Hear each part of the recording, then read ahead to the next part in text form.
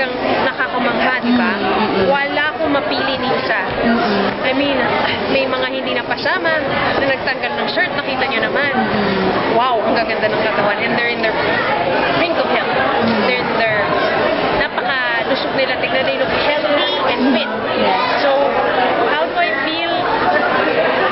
Parang lahat ng paghihirap, we feel so vindicated. Lahat ng paghihirap, lahat happy, proud, inspired at the same time.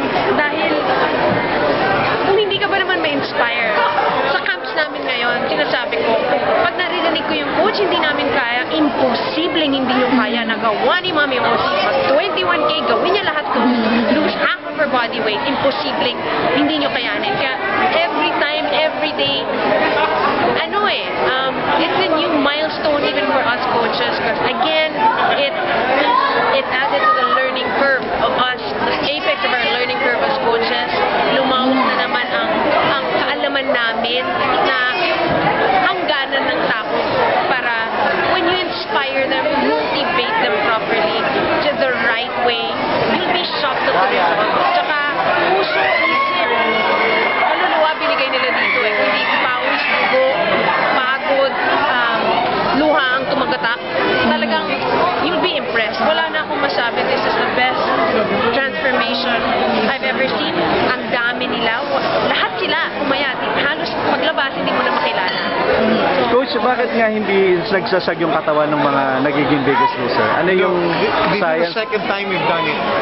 Last season, we were the first country in the whole world na very minimal sagging. Kasi nagubad nga si Larry, the winner, nagubad si Alex Church. Kita mo very little. Wala pang gumagawa nun. This season, there's only one team. Wala naman two teams ngayon. Everybody, talagang napaka-konti ng sagging nila. So, it's the program basically na i-introduce namin. It's called MetaFit. And with that, it's what they use sa camp. No equipment, no treadmill, wala kahit na, no. We just did MetaFit workouts. And we showed to the whole world na kaya natin sa Pilipinas, hindi naman walang gym equipment, lose this much weight, and at the same time, you have very little skin sagging. Wala pa nakagawa na sa ibang bansa.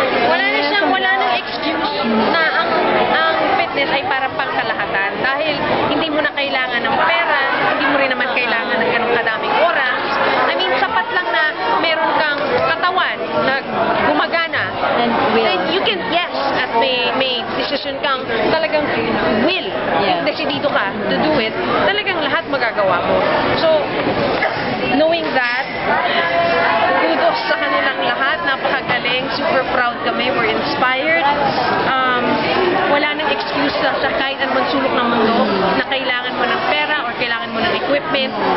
Mayaman, mahirap, matanda, bata. Mami Osi, youngest. I think we all did this kaming trainers pati the contestants. Para kami sinasabi, guys, this is a new challenge. Walang gym equipment. Lahat ng Pilipino makakarinig dito. So let's do this for the country. Let's show them na kaya mangyari talaga to. And I think this show proved it. They have done something that every Filipino can be proud of. So we were very happy with it.